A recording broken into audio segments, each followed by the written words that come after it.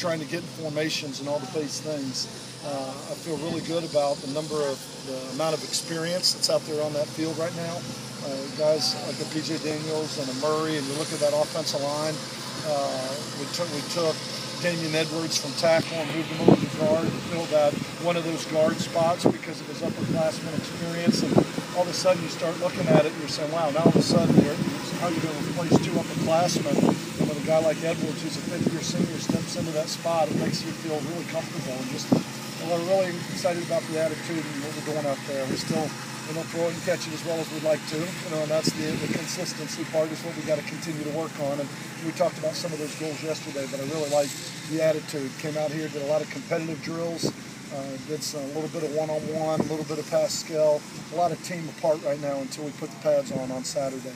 But love the energy and the spirit and the leadership that the senior class is providing this team right now. When you have a coordinator change, does it help when you're already familiar with the person?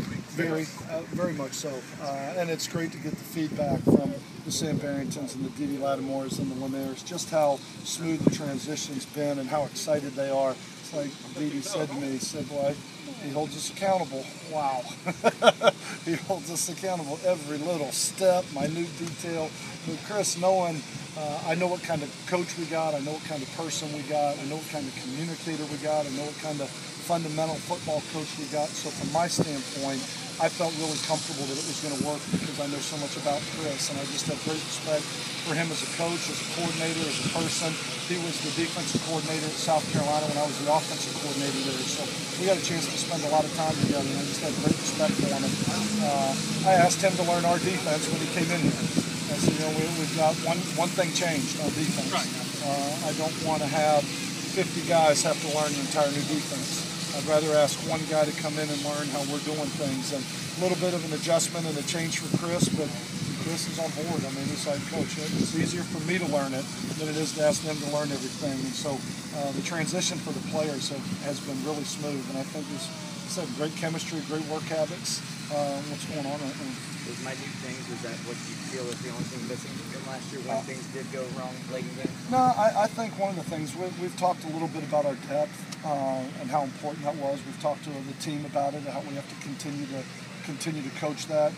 The thing on defense, just talking about that side of the ball, we feel like we got to get better in our pass defense. There's some things that we got to clean up. We've studied that hard. I think, obviously there was enough talent on this football team to win.